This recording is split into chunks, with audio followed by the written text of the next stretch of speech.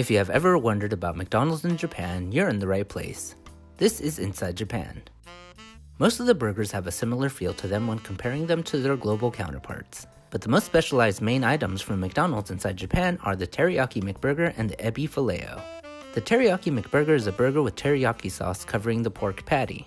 The Ebi Fileo is a Fileo fish, but instead of fish, it's shrimp mashed together to make a fried patty of awesome goodness. When it comes to breakfast, a lot of it is pretty much the same. As far as side items go, there is the Shaka Shaka chicken, aka Shaka Chiki.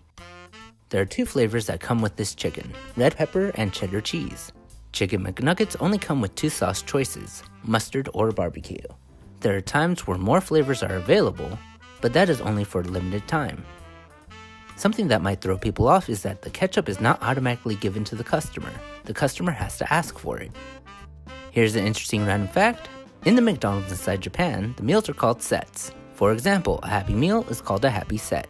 Speaking of Happy Meals, they don't come in boxes most of the time. They are served just like regular meals, but there are some occasions where special boxes are given.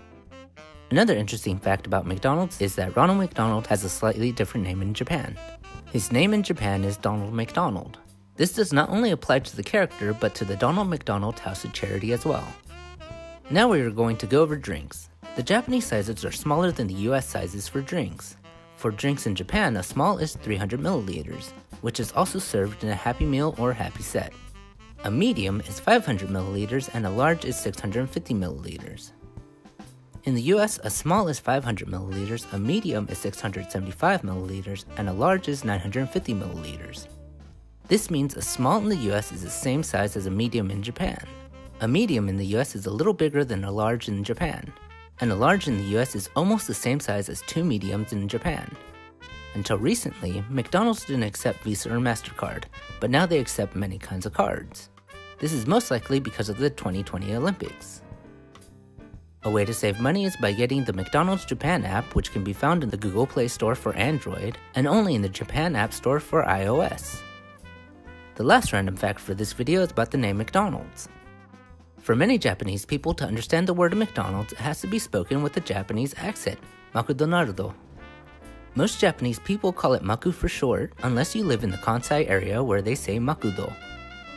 If you have any questions about Japan or anything in this video, feel free to ask in the comments section, or contact us on Twitter at InsideJapanInfo. Also, please visit our website, insidejapan.org. This was Inside Japan, and thank you for watching.